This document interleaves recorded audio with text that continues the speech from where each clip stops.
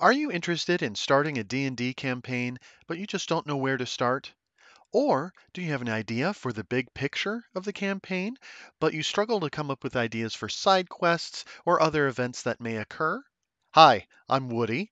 Welcome to the Woodland Fellowship. This is a channel where storytelling and adventure gaming meet. And so today we're going to do a kind of a companion video, a part two of my previous video talking about why a story might be boring, and that is falling squarely at the feet of your villains. And so we learned that our villains are the engines for story conflict. And so now the natural question is, well, how do we come up with ideas for these sorts of villains, being that they are so important to the overall story?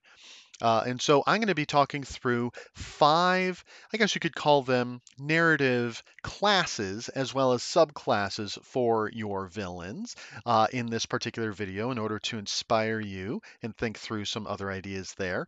It is worth noting, though, that there are more types of antagonists that you may encounter in a story that are not necessarily villains in this sense, but they might still come up, and those do require really separate dedicated videos, and that is going to be namely conflicts between man versus his environment and man versus himself. Right. And so that is not the stuff I'm going to be talking about today. We're talking about purely the external drives for the story. So let's just start it off. Our first narrative class for our villains that we're going to talk through today is the betrayer, the betrayer class. So these villains were once allies to the heroes in some way. Maybe they were heroes. Maybe they were a patron where they offered missions and quests and stuff like that.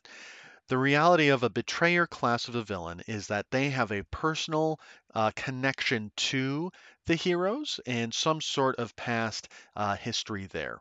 So, the subclasses that you can find for a betrayer villain starts with a fallen hero. This is pretty straightforward in this. A great example of a fallen hero sort of villain is that of Anakin Skywalker from Star Wars, primarily Episode 3, Revenge of the Sith. That is really his whole arc is how he falls, and the rest of the story is there, as I'm sure most of you are aware. Um, but you can, again, you can have a fallen hero be that betrayer. Maybe they were a fellow adventurer, or they, again, were a patron, or maybe they were tied to a character's backstory in terms of maybe a family member or other NPC, best friend kind of twist there. The other type of subclass of a betrayer is that of a vendetta. Right? They have that personal connection to the heroes. Typically, a villain that has the vendetta feels personally harmed by the choices by the heroes. So the heroes chose to do something or chose not to do something, and that brought about this vendetta. There's a couple great examples of this in other movies as well. If you think of the movie The Prestige, the character Robert Angier is a great example, or The Count of Monte Cristo, you have Fernand Mondego is another great example of these villains that have this vendetta that drives the plot and how to follow through with that. So if you're thinking of creating a betrayer class villain or thinking, ooh, that'd be kind of interesting, the way to think of this, of how to even come up with them or deepen them, is as you're thinking about what the heroes are doing or not doing, who else could be harmed by the player's current or past actions? That is a prime candidate for, in particular, a vendetta or a fallen hero type betrayer. All right, our next class we're going to talk through is a Crusader. The Crusader is a true believer where they are committed to a cause of some kind. And so the reason why they are villainous is because of that connection to that particular cause. And so the first subclass for the Crusader is the anarchist. Now, the anarchist is an individual that is utterly chaotic and they have this flawed ideal. They are looking to do bad things. They're just looking to just set the world on fire. Ultimately, a great example of an anarchist crusader, right? The cause of this anarchist would be how the Joker in The Dark Knight portrays himself. Now, there's a lot more that goes into the Joker's character, of course, but as far as that film is concerned, that tends to be how he had been portrayed, right? Just wants to see the world burn, right? That has that element of the anarchist there. The other side of that coin is also a crusader, and that is an anti-villain. Whereas the anarchist, as we said, is utterly chaotic. The anti-villain very often is more lawful. Right, they do want to follow within the law, but where their flaw is not in the ideal, but the flaw is in their drive or their pursuit of that ideal. A great example of an anti-villain in literature and in film is the character Javert from Les Miserables. Right, Javert is so committed to this sense of justice, but he does have a little bit of a flawed understanding and a flawed drive of justice without mercy, to the point that that leads to his eventual downfall. Right, that he cannot even come to forgive himself and so on. So an anti-villain is very, very interesting. The anti-villain is also not as common as people might think. You've probably heard of the term anti-hero, right? The anti-hero is usually not a great character in terms of moral things, but due to the situation, they are forced into doing heroic things or doing the good thing, right? They're an anti-hero, kind of an edgy hero. The anti-villain is the same idea, where they might have good qualities to them, but the situation forces them to become the antagonist and become a villain to the heroes. They don't want to be the villain, but that is, again, their commitment to the cause, whatever that cause is leading them to become that antagonist and that villain. And the third type of subclass for the Crusader villain is the depraved. These are utterly untrustworthy characters. They tend to be completely self-serving, where they themselves are their own cause. A great example would be any like devilish figure that's offering, well, a deal with the devil, for example, where they are offering, they might do good things or bad things, but it's all for their own purposes, their own cause, for their own gain. They are utterly untrustworthy. That is the thing there, right? Utterly untrustworthy. So the question to ask when you're creating or thinking about a Crusader villain, or if you want to understand them a little bit more clearly, identify what that cause is, that they are a true believer, right? That they serve without question. The better you understand that cause, the better you can customize and understand this villain. All right, the next class of a villain is that of the monster. The monster. So the monster is inherently dangerous, and the monster cannot be reasoned with, and they give you really no other option but to contend with them, right? They tend to be inherently dangerous and violent. They force the heroes to respond to them. They cannot be dissuaded for different reasons. So the first subclass of a monster is that of a beast, right? That's the reason why you can't communicate with them to convince them to stop, is because they're animalistic. That is not something that is in the capability to communicate with them and go from there. The next kind is a machine, right? This is where they don't actually have any will or agency, right? They just act. Right, so that doesn't have to be necessarily a mechanical element. This is just ultimately the monster that is a machine. They just have their will, their agency stripped from them, and therefore that is why they are dangerous and monstrous.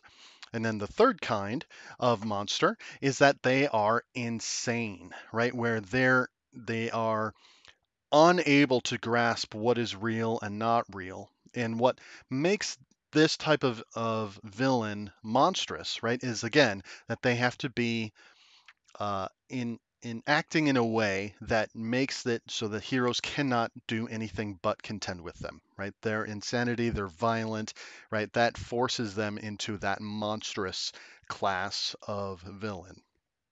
So the question to understand and deepen your monstrous villains is, what is it about this entity that makes them monstrous? Right? Are they corrupted? Is it a disease? Or is there some sort of interference, natural or supernatural, with their ability to function? Right? And maybe, for example, if you're playing a science fiction style game, right, you have AI that gets corrupted, or someone hacks in, and now you're controlling these evil robots that are now programmed to attack your heroes. Right? It can be in that realm as well, but maybe it's supernatural with a possession or things like that. All of that ties into understanding and deepening your monster class of a villain. The next class, right? This is class number 4 out of our 5 classes, is that of the rival. Rivals are really, really common in literature. They're common in movies and TV shows. Very common in games as well. So, what is a rival for a villain? A rival um, is a character that oftentimes have similar or equal skills to the hero. They often are maybe even better than the heroes in some ways, right? And that provides a little bit of that extra conflict, makes it harder for the heroes to succeed. And rivals are often also competing against the heroes for the same sort of thing, right? A lot of times, rivals and the heroes are racing to achieve a particular outcome first, or they're trying to acquire the same object, but they have different purposes or reasons behind acquiring it. So, a great couple examples here. So, very often, bullies. Bullies are often tied to a character's backstory. Not always, but you'll often see that. Great examples of a bully would be in the Harry Potter series. There's quite a few of them. You have Draco Malfoy, especially in the early parts in the early books, but then he ends up being outdone by Dolores Umbridge, right? She's also a bully in that particular sense, and there's a lot more nuance and things that grow from there. But bullies are very, very common. The thing about a bully is that they revel, they enjoy uh, that domination over those who they perceive to be weak, right? That's where they get some enjoyment from that, and that's what makes the bully stand out versus some of the other types of classes and subclasses for your villains, is that they really revel in dominating those they perceive are weak. The next next subclass of a rival is kind of twofold. It's a mirror image or a foil. Now, I kind of put these together because a foil in literature has two different forms. You have basically the identical version of the hero. They have the same set of skills, same sort of things that they do, but a foil can also be the exact opposite of your heroes as well. The whole point of a foil is to demonstrate the differences and really make some of those character elements for a hero really stand out. Your villains can do that the same way. So when they are a mirror image or a foil in this sense, that really can draw that out from your heroes. So a great example of a foil type rival in a story is also from the first Indiana Jones movie, Raiders of the Lost Ark. You have a character, Rene Belloc, who is very, very similar to Indy. They're trying to pursue a lot of the same things. Indiana Jones is better at the actual delving and acquiring the artifacts and avoiding traps and so on. But Belloc is better with his networking and being able to work with other groups. So that way, when Indy succeeds at acquiring the artifact, Belloc can swoop in and use the influence of his various connections to swoop in and just take it from him, right? And so that creates that rivalry where they're always trying to vie for similar things in the racing. That's ultimately the element of the story. So he's a great, great example of that. Another version that you might see is a dark or alternate version of a hero, right? Maybe this villain has a similar backstory, similar background to the heroes, but they made different choices that led them to become heroic. I'm sorry, led them to become villainous in that sense, right? And so being able to see, hey, this is who I could have become, says the hero, if I had made other choices, right? And that leads to another form of rivalry. So the question to think about rivals, either to generate a new rival idea or to deepen the rival idea you might already have, is who else in this area, right? Who else in the town, who else in this county desires similar things to the heroes, but they have opposite goals from the heroes? That way you can again start thinking about these rivals. Would they go after the items or their goals directly themselves? Would they hire other people to do it? That can lead to a lot of interesting uh, different types of conflicts in your games. All right, and then the last class that we're going to talk about today is the stranger.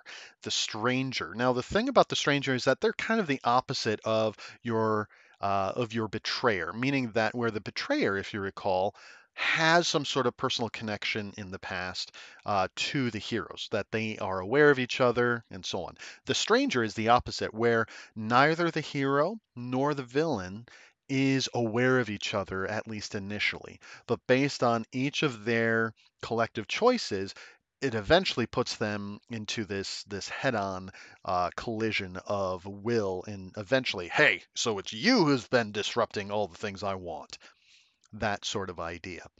Now, the stranger class of a villain is unique in that this tends to be just a starting class, and then the villain over time will then develop into and be revealed to be one of the other classes and subclasses and so on. So they start out with this. So the stranger has a couple subclasses. Number one, very often you'll see them as a mastermind or a manipulator.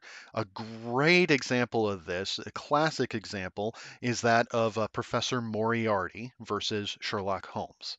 So neither of them were necessarily aware of one another, but as Sherlock Holmes was solving mysteries and was starting to sense that there's someone behind all of these different crimes that were happening or attempting to happen, and as Sherlock Holmes was doing that, Professor Moriarty was aware of, hey, someone is starting to disrupt my business in these different areas, right? And eventually they are aware of each other, they meet, and they become rivals. They transition into that sense. But masterminds are all about that patient planning, where they have this grand scheme where they are playing like this narrative chess game where as they are making moves, they're anticipating certain counter moves by the heroes, and so then they set it up so that way they can achieve their ultimate goal that way. Masterminds are great types of villains to utilize in your story, and oftentimes are the subclass for your big bad evil guy for the whole campaign. They tend to fall into this sort of category, but not always. The next type of subclass for the stranger is the tyrant. This is similar to the bully, but the tyrant is only interested in either acquiring or maintaining the power and influence that they already have. They don't necessarily have to revel in the weakness of others necessarily. They certainly can. Tyrants can be bullies. But the tyrant is again just they are in power or they're seeking to acquire power and go from there. Now, the tyrant doesn't have to be a stranger, but this paired very nicely because a lot of your starting quests where the heroes are being hired to deal with a problem oftentimes are dealing with a tyrant of some kind. It could be a very small scale tyrant, a tyrant that's affecting or creating problems for a particular village or town or along a highway, or they might be a tyrant for a kingdom or a rival like faction, that sort of thing. The tyrant is that they are in power and they want to retain that power, or they're trying to overthrow the current power that exists accordingly.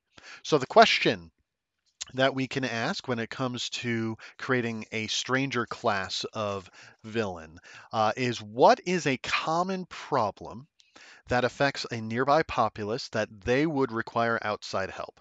Because the stranger, again, they tend to be a very good introductory sort of villain for a campaign. It doesn't have to be the overarching big bad evil guy, but these guys tend to be your starter because again, the players and oftentimes the characters have no real personal connection to these villains, and it just kind of grows from there. So, couple things to consider as you're thinking through these five villain classes. Number one, these villain classes and subclasses can also be really effective in describing the antagonistic factions or organizations, right? So we're looking at these as individuals, an individual stranger, an individual betrayer, but thinking about that as a faction, such as a rival guild. Let's say a rival adventuring guild. They're trying to take all of your particular guild's tasks and jobs, and they're undercutting it in a way, and to a point that isn't or shouldn't be feasible, right? That can create some interesting conflict, or maybe a betrayer noble house. How does that affect the hero's relationship to them and all the choices that happen? So this can happen and scale up and down as you need. Additionally, you probably, as you were going through these subclasses, realized that the subclasses aren't necessarily tied to their class. And so all of those villain subclasses I was talking about are universal. And so you can really pair them in to get some really interesting sorts of villain ideas. So with that, I have created a fun little generator for you. I'm going to bring this up full screen so that way you can pause the screen, take a screenshot, and that way you can use this and reference this as you are preparing for your games and your sessions. The premise of this villain generator is to take all of this info that we've been talking about in this video today and give you an opportunity that if you're like, I just need some ideas. This is to prompt an idea for a villain. So you just roll 1d6 and 1d12 to start. And so your d6 will give you your overall class. If you roll a 6, just re-roll it. So you'll get Betrayer, Crusader, a Monster, Rival, or a Stranger. And then your d12 gives you a subclass. So that would give you the fallen hero, a vendetta, anarchist, anti-villain, depraved, beast, machine, insane, bully, mirror, or the foil, mastermind, or the tyrant. So as you roll, you can get some pretty interesting situations here. Now, you start with just 1d6 and 1d12 roll, and that might be all that you need, right? Maybe you get a rival and a vendetta. Ooh, that's an interesting mix. How would you handle that? Okay. But maybe you want a little bit more texture. You want a little bit more resolution, increased resolution of what this villain looks like. Roll again and then add your results to the other, and you might see. So a lot of times that might tell you maybe you get Stranger and let's do Stranger and Tyrant. Maybe that was your first one that you rolled, but then you roll a Monster and Vendetta. Okay, so you know that they start out as a stranger and a tyrant, but they revealed themselves to be a monster with a vendetta, right? So as the heroes are interrupting maybe their plans or their desire for power, they become more and more inherently dangerous. They cannot be reasoned away from it, and they have developed this vendetta against the heroes. Okay, now you're starting to get a little bit of a sense of that direction. So if you ever get duplicate answers, just re-roll, and then that way you can fit something that is better in your mind. So hopefully this is a helpful tool for you. That's why I put it together to generate and prompt some of those ideas if you're needing help thinking like what are some other things that could be happening in a given village or a given city or county or region or things like that, and go from there. So let's put this all together. How then do we do this? Well, if you remember from the previous video that I talked about, when you're creating your compelling villains, so regardless of what you roll in terms of using that tool, if you're going to do that, you do need to identify and be specific. What is it that this villain wants? Identify that. Why do they want that? And How are they going to get it? Because the best villains are active. They're not passive.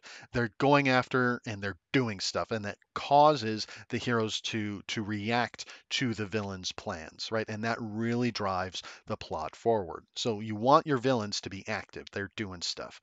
So let's get an example. Let's say the heroes come into a village. And this village, let's say this is the very first episode that you're dealing with here, and you just put together a couple things. Maybe you roll, or maybe you have some ideas. Don't be afraid of starting with anything that you might perceive to be generic, because it's all about developing it into something that is customizable. So let's just stick with our story arc A. Let's call that the bandits, right? So let's say bandits are harassing a town, and so the town is looking to get some people to stand up to them because the guards won't do anything, or maybe they're called off elsewhere, right? And so the heroes are needed to deal with this bandit problem. Let's say there's also another story arc that can be revealed the longer that the heroes stay in town, is that there's a new cult that has moved in, a secret cult, and they are capturing and kidnapping people. So there's disappearances, or maybe they are alluring. Unsuspecting people within the populace, maybe young folks who are disenfranchised, or some of those sorts of things, right? You have maybe that aspect is going on. Or maybe for a third thing that could happen, let's say there's rumors of ogres and trolls that are coming down from their homes in the mountains, and they're now pillaging farms in the county on the far reaches from the village. And so people are starting to get worried of, hey, are they going to start coming this way or not? All right, so let's say those are the three things that the heroes are overhearing as problems happening in this village. They can choose to go after any of them, but let's just say they go after story arc A. So they're going to deal with the bandits first. Or maybe they didn't talk to any individuals or ask about or finding out about the other things. But let's just say, for the sake of the argument, they choose to go after story arc A, which is going after the bandits. So, what is our villain there? Well, let's start with a very basic one. Let's just say we have a leader of that bandit troop, and he's just a tyrant. Right? He's just a local tyrant looking to acquire more influence and power in the area, doing so by leading raids and so on along the highway, and sometimes even infiltrating the village itself. So the heroes have been tasked with taking on this bandit leader and bringing proof of his demise to be able to get that payment. Okay, pretty standard quest. What are some things that can happen while the characters are on this particular quest? Pay very close attention, because you're going to be adapting your story to what the characters do. So let's say while the characters are attacking this bandit camp, one of these other bandits, not necessarily the leader, but someone else, gets away. So let's just say it could be either because the characters were unable to identify or recognize that someone was getting away, or maybe they let them go, or they shamed them. Something interesting can happen. So this escape bandit is a awesome tool that you can use to bring back later on. So maybe this escape bandit has this vendetta because, hey, you shamed me, you disrupted our thing, you killed my friends. Now I'm going to try and take you down after I maybe get some other friends together, or I'm going to hunt you down. Whatever it's going to be, you can do some interesting things with this escaped bandit.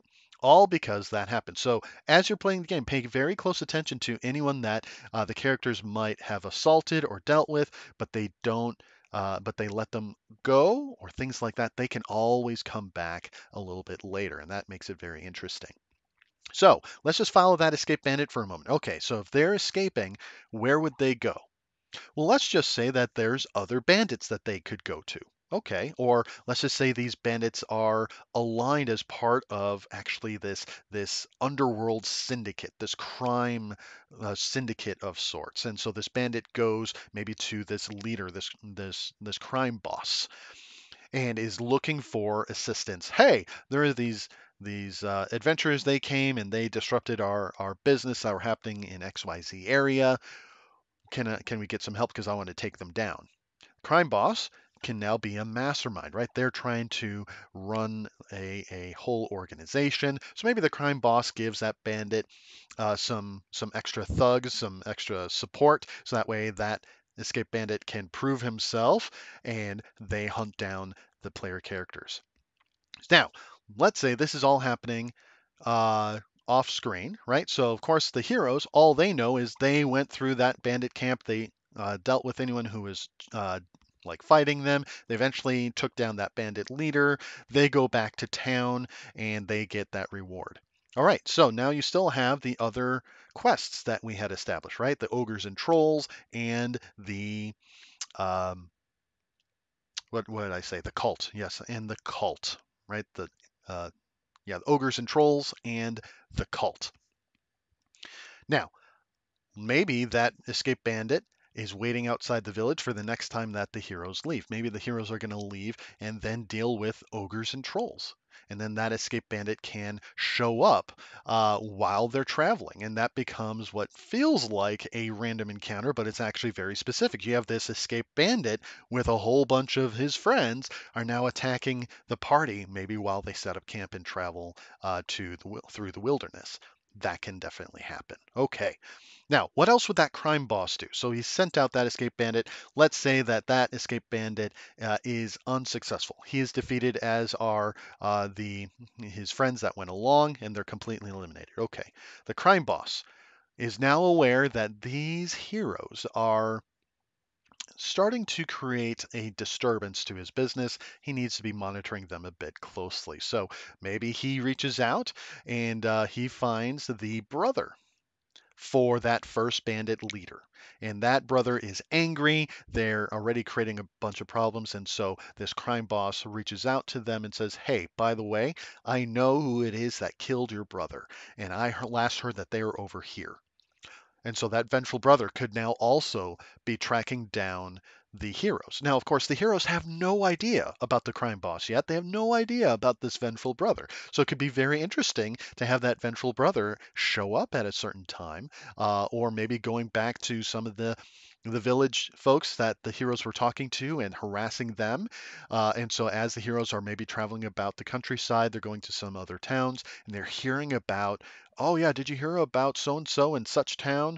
Yeah, how their house burned down. Yeah, it was really terrible. Heard that it was arson. Oh, really? Right? Or things like that could really happen and really start putting together that there's someone who's following them in their wake and is causing a whole bunch of trouble. And maybe that's making other folks leery of doing any work with them until that gets handled. That could be very interesting villain arc from him. Okay. Now, let's also say that that vengeful brother is also unsuccessful. Okay, what else would this crime boss do? Because now he's noticing anything that's going up against these guys directly is creating some problems. So the crime boss puts a plan to work. So the first thing that he's going to do, he's going to actually release this massive beast in the city.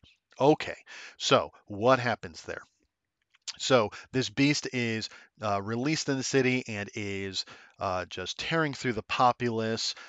The the city is now calling just for aid across the whole region for support, maybe offering a reward for anyone who can prove that you've killed that beast and so on. Lots of people are trying and dying and stuff. So the reward could be very, very lucrative. So let's say that in addition to this party going after this beast, let's say there's a rival party, right? So maybe they have similar skill sets. So maybe your party of heroes has a soldier and an archer and a wizard and a cleric. And then this rival party has something similar, right? Okay.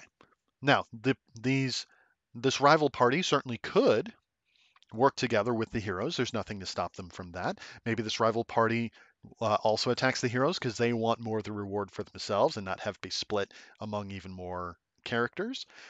Or you could also add it a little bit deeper. Let's just say there's a member in this rival party that's tied to one of the characters' backstories. Maybe they were a bully, and now they are also an adventurer, and they are a member of this rival party. That could add a little bit of that extra edge to make that whole encounter interesting because you have the beast itself, which is dangerous, and let's say it's huge and whatever. But you also have this rival party. So now trying to deal with this, are they going to try and handle the party first so that way they can take down the beast? Or are they going to try and take down the beast and then the rival party will attack them? Who knows? There's some very interesting things that could develop there. All right.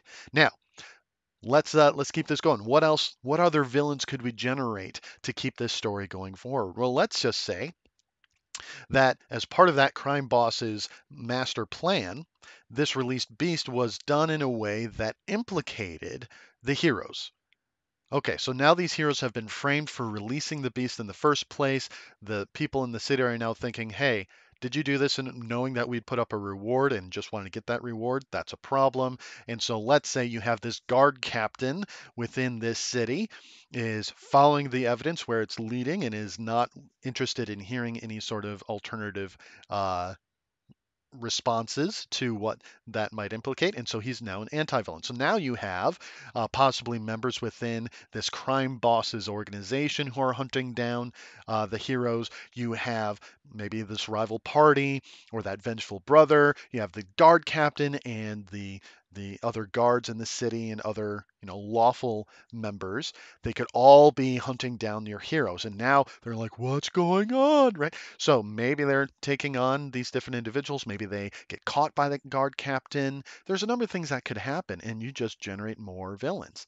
So let's say while your heroes are on the run, because naturally they might run away from the guard captain and just to get out of the city, wait for things to calm down a bit. So maybe they go back to uh, some other members in their past, maybe someone who hired them to do things. Maybe they go back to that village where they initially were hired to kill that bandit leader, and it turns out that that quest patron, someone got to them. Or maybe they were already in league with that crime boss ahead of time and they were just a rival to that bandit leader. And so they are just trying to take out the competitions. That way their influence might grow that way. So maybe they betray the heroes in that sense and call in some reinforcements, right? This is the process that you, as you're just starting with something that seems pretty generic, right? Hey, deal with these bandits. As you are going through it, just generate new villains that come from the characters' decisions, as well as, well, what would these other characters, these NPCs, what would they do? How would they follow up on this? And so you can use any of these types of villains to generate the plot for this particular story arc. So that is from story arc A that we just generated. Now, as I talked about, we had story arc B and story arc C. That same process could happen in any one of these, or maybe they ignored the bandit aspect of the story. And instead, the heroes were going after and dealing with ogres and trolls. So here's the thing to think about.